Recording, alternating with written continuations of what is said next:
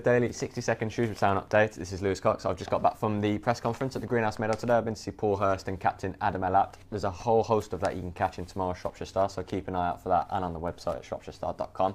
Today's paper, if you haven't already caught it, features young defender Dom Smith.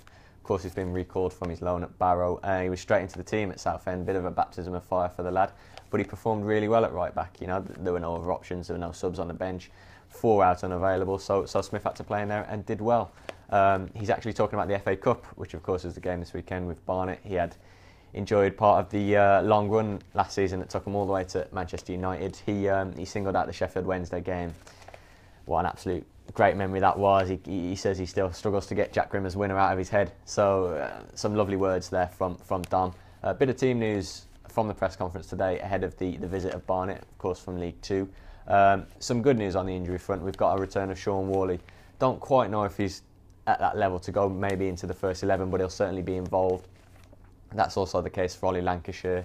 Better news on Jack Grimmer's case. He's probably fit enough to slot in at right back, and that's a good thing, of course, with the Joe Riley absence due to surgery. So plenty more to come from the press conference in tomorrow's paper.